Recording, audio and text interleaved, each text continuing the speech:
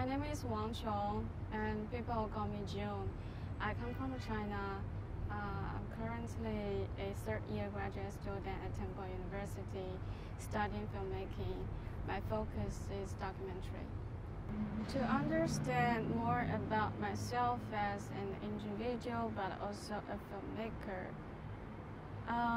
having a camera with me is actually it's an encouragement for me to understand my family issues.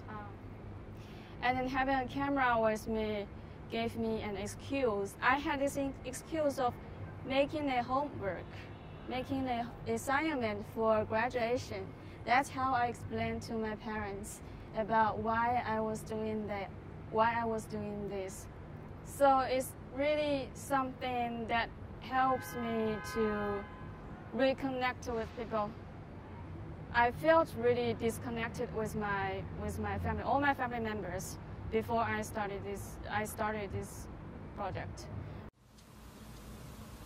你的目的是什么？ But my younger sister was always being supportive to me since we were very close to each other, since we were kids.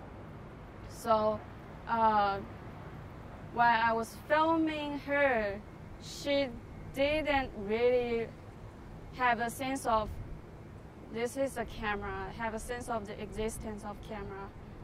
It's like the camera and I became one, and she kind of forget the existence of camera, and she can be really, really natural and be herself. I don't know, I only hope that the audience, like other people, can sit down and experience the entire 3-hour story about my family and about these people. I'm not expecting them to have I'm not expecting them to have very political conversations. Instead, I would love them to feel the family dynamics, and that's all.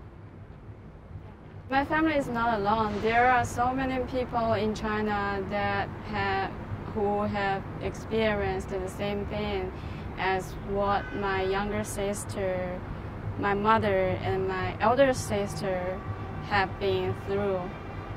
That's also another motivation for me to continue this project, because I know that this story is not only about my family, but also it relates to so many families that I may not know, but I know we are living in the same land, we're living in the same society.